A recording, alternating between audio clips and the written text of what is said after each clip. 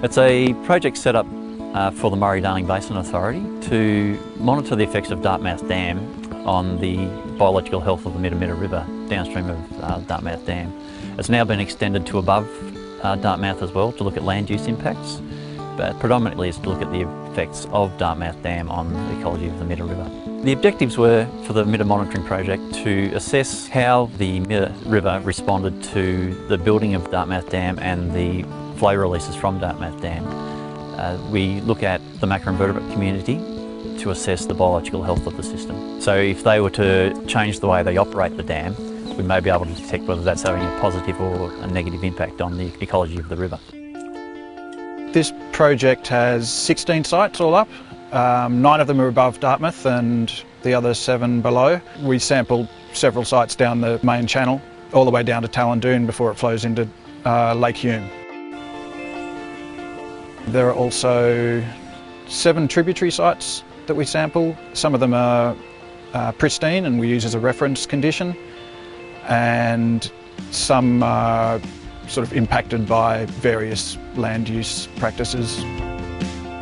Macroinvertebrates, they're a group of predominantly aquatic insects which have a larval stage in the water. It also includes shrimp and yabbies.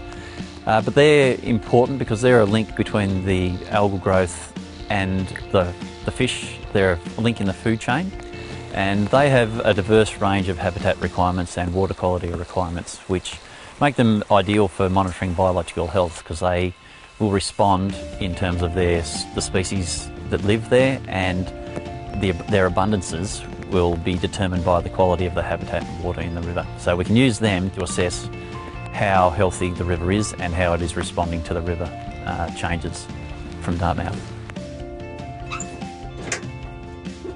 So out in the field here, when we're sampling, we take 2 macroinvertebrate samples, one's from the edge and one's from the riffle. We'll take them both with just in nets.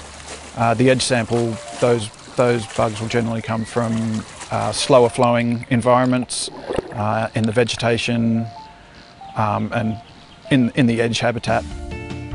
And then the riffle sample is generally from the middle of the stream, and we'll be kicking around in the cobbles and boulders there, dislodging the bugs which then flow into the net.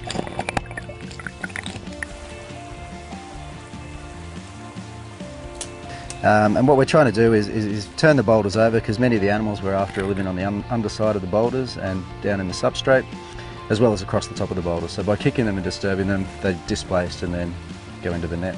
After we take those samples, we put them into a sorting tray and we pick them live out of that for about half an hour to an hour. We spend pulling the bugs out live, and we preserve them and take them back to the lab. So I've just gone down to the creek here and picked up an edge sample, and I've brought that back to the table, and I'm just sorting through, picking out as many families of bugs that I can find in the sample. So I've got a kick sample here, and Michael's got an edge sample. So now we're just sorting through the samples here in the trays and picking out as many different families as we can. So the methods we're using here are AusRivers methods, which were set up as a rapid bioassessment to assess river health.